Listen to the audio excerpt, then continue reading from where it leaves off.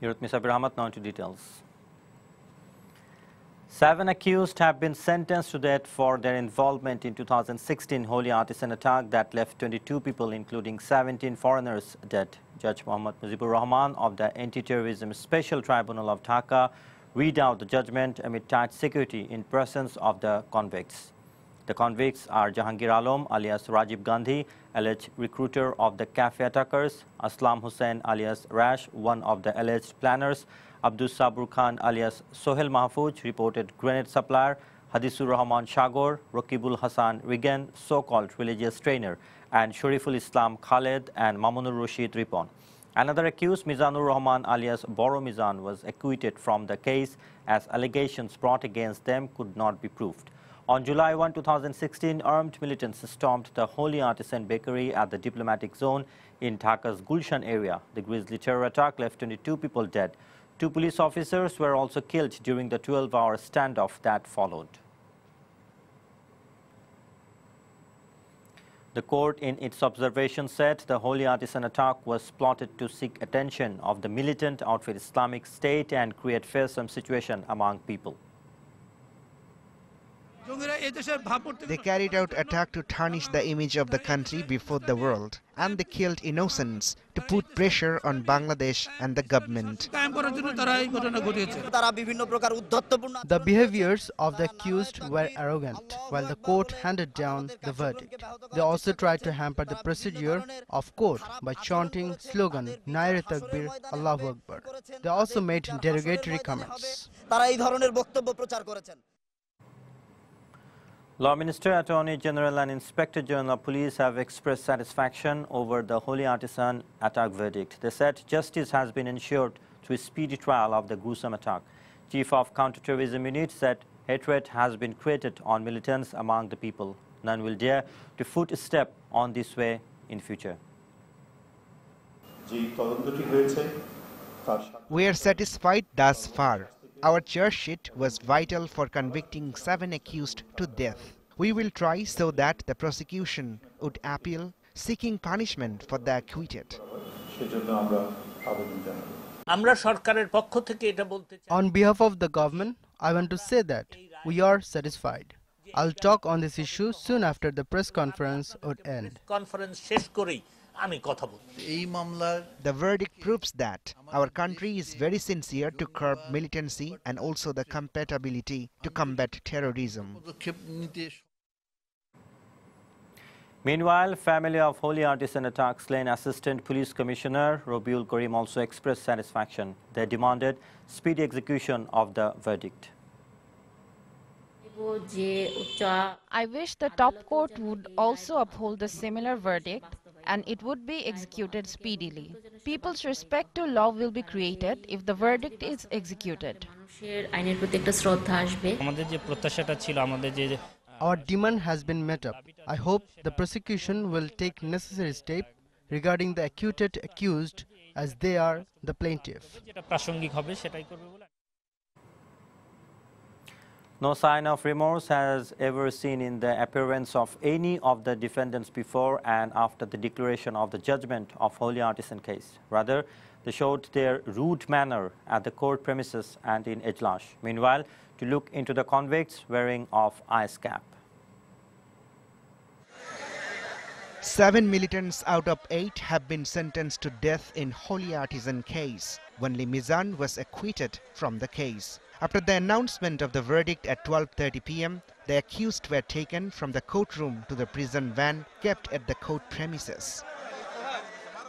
But soon after the verdict announcement, the convicts started shouting at the courtroom, crying out they are rejecting the verdict. To make the matter worse, Aslam Hussain alias Rash was wearing a black hat that is usually worn by the IS members. He was chanting Allahu Akbar repeatedly. He wore IS's black cap in presence of the law enforcers at the elevator.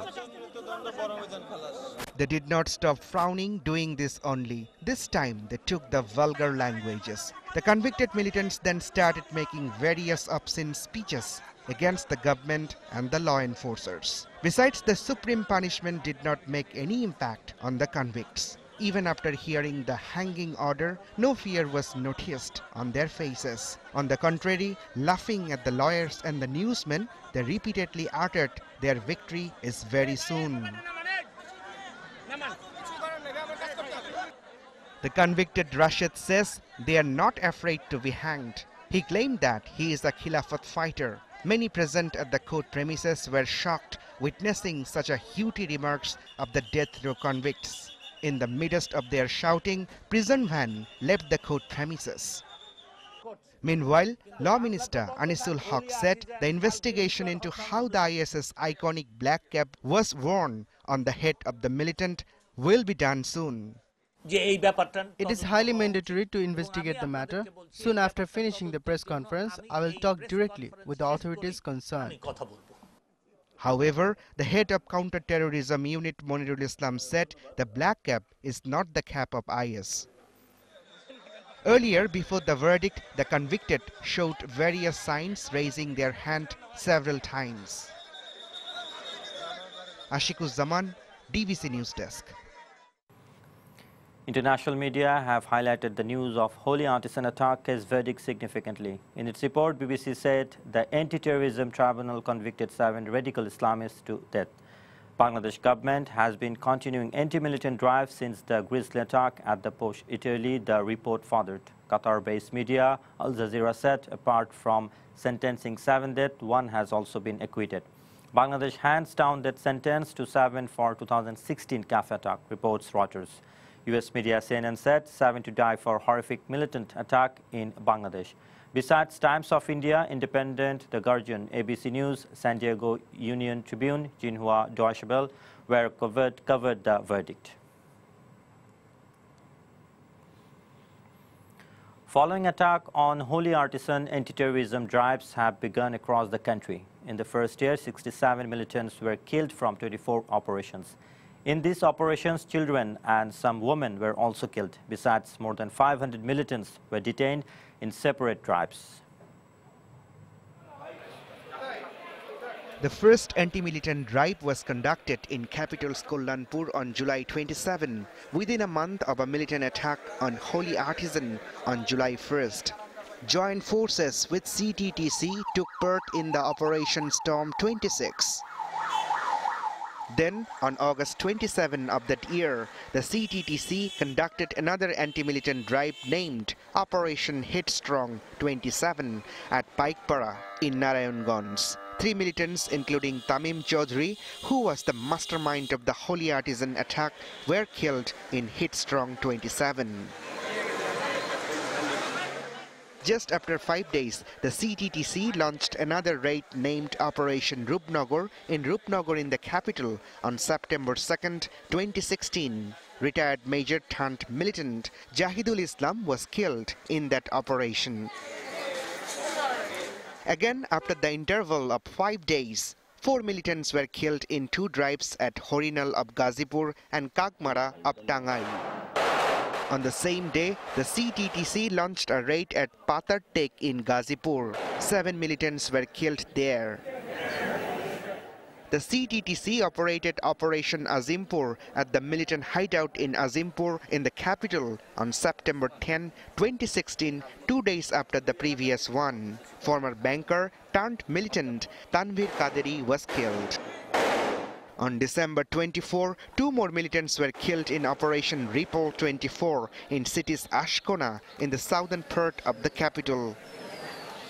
Later, on January 6, 27, Nurul Islam Marjan and his accomplice Saddam were killed in a CTTC raid on a checkpost in Mohammadpur's Beribad.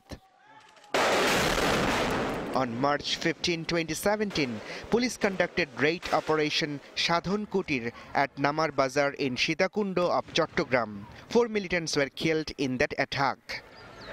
The next day, police and SWAT operated Operation Assault 16 on the same area. 4 militants, including women, were killed in that attack.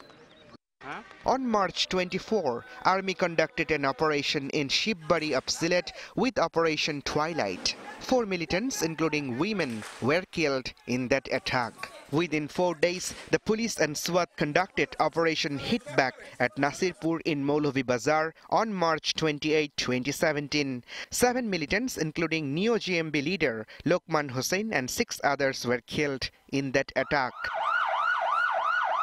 On that day, Operation Maximus was conducted by CTTC and local police at Barhat in Maulavi Bazar. 3 militants, including women, were killed in that attack. On April 26, 2017, 4 militants were killed in Operation Eagle Hunt of the CTTC in Shipguns of Chapai Nawabganj. On May 7, 2017, Operation Shuttle Split was conducted by CTTC and local police at Moheshpur in Jhinaida. 2 militants were killed in that attack. On May 11, 2017, Operation Sun Devil was conducted by CTTC Police Headquarters, LEC and local police at Godagari in Rajshahi. 5 militants were killed in that operation. Later, Neo-GMB leader Sarwar Jahan killed in the RAB raid in Ashulia on July 16, 2017.